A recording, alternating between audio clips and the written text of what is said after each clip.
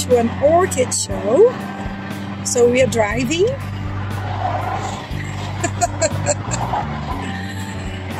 And I make sure to film everything to show how the orchids are presented and what you can find in orchid shows such as this one, especially if you live in the UK.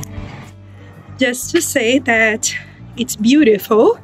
This place is the Royal Horticultural Society, I think. It's like 40 minutes from where I live, and it's beautiful, beautiful, beautiful, beautiful, honestly. And I think the orchid show is there.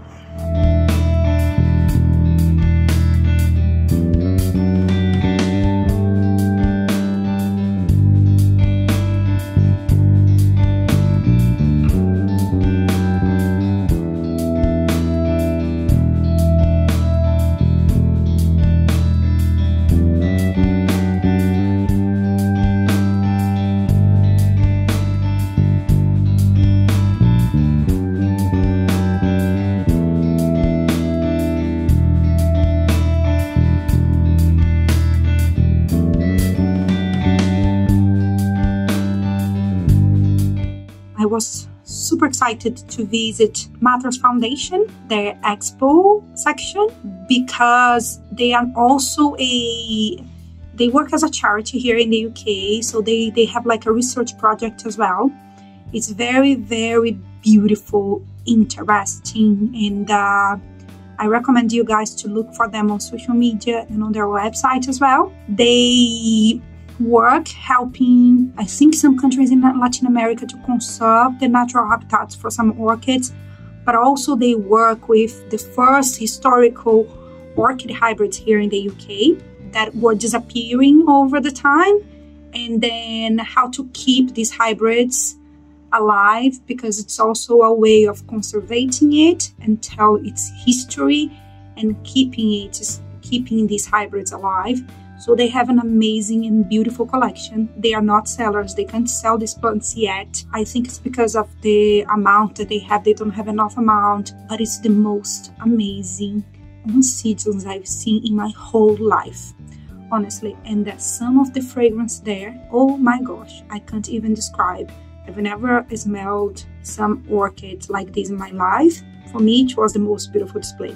The oncidiums in so many different colors, and the shape and size of the flowers. Anyway, it's an amazing project as well. I super recommend you to look out for them. So I had an opportunity to talk to them as well and to get to know more about the project. I think that was what I got the best from this orchid show, was the possibility of meeting these sellers, the ones that I always see online, but I don't know them in person, so I could see them.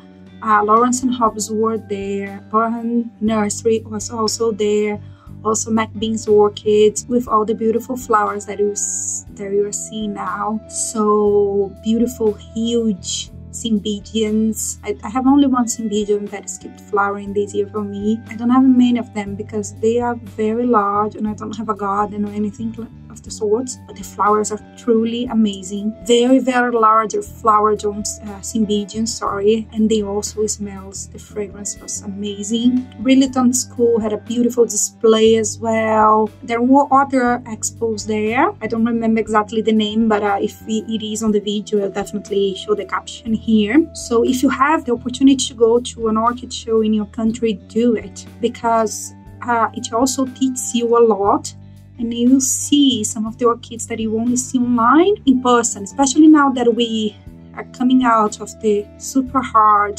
and tough last 2 years. So now that we are finally getting out and about, if you have the opportunity, visit these spaces. You will learn so much. You'll be able to see some of the orchids in person, so decide about what you really want. And there is an advantage there as well. If you want to buy something specifically, if you go to the show, you don't have to pay for the delivery because you'll be there and you get the plants. So it's very, very nice. It's an amazing experience.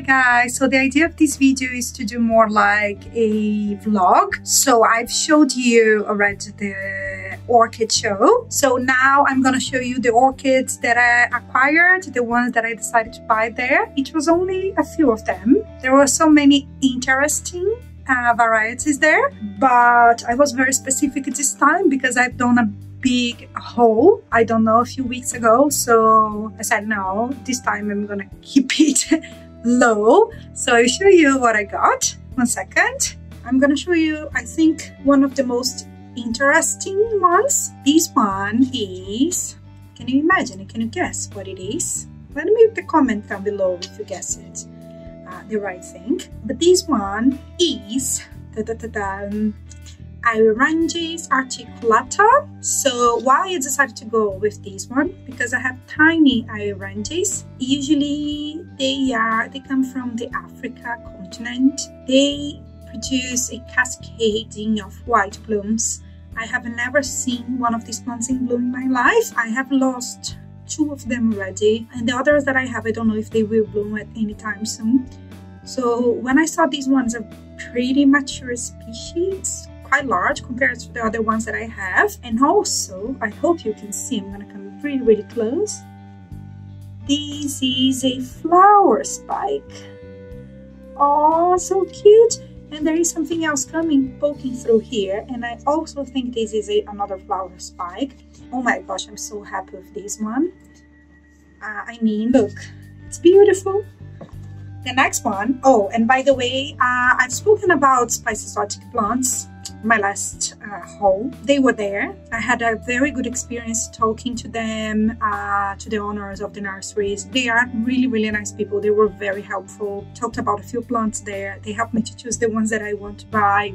It gave me a really nice opportunity to talk to them in person. So I got from them, I got 3 plants with them. I got these hydrangeas. I love tolumnias because I live in a flat. So small plants, they save space. So I got a tolumnia as well. This one is a yellow tolumnia. It's Tolumnia JK Farm Yellow. Farm Yellow. You can find them on their website as well. It produces a beautiful cluster of white blooms.